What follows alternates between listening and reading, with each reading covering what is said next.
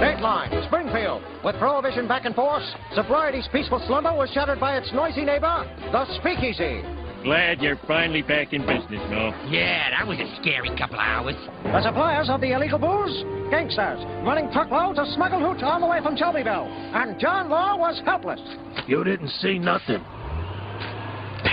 I don't know why people are always bad-mouthing the mafia. Then the liquor-filled bowling balls traveled through a network of underground pipes, finally emerging at a nearby speakeasy. You forgot one thing, Wiggum. Yeah, what's that? I filled the balls with a funnel. That was a very sweet thing you did for poor Wiggum. But what's going to happen to you? Oh, probably just a slap on the wrist.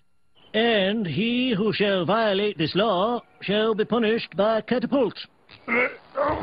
Last time I helped you. Sorry, I thought you'd get a fine, or at most 3-4 years in jail. Hold it! This machine is 2 centuries old. Better test it first. No.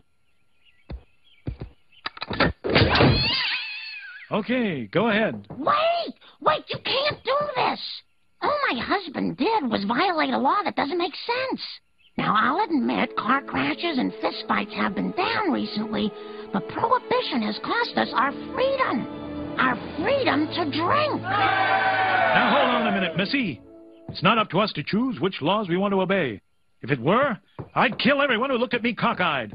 Our laws are in place for a reason. Send him back to Mama, boy. That was unexpected. Well, reset the catapult and let's get this over with. Wait! I've discovered more lines on the parchment. It says that the Prohibition law, which was passed here 200 years ago, was repealed 199 years ago. Release the prisoner!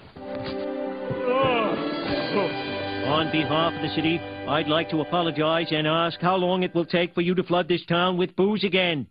Well, sorry. I'm not in that business anymore. 4 minutes. And so one town's brief flirtation with Prohibition ended in a joyous remarriage to Lady Liquor. Congratulations, Springfield. We wish you the very best. To alcohol, the cause of and solution to all of life's problems.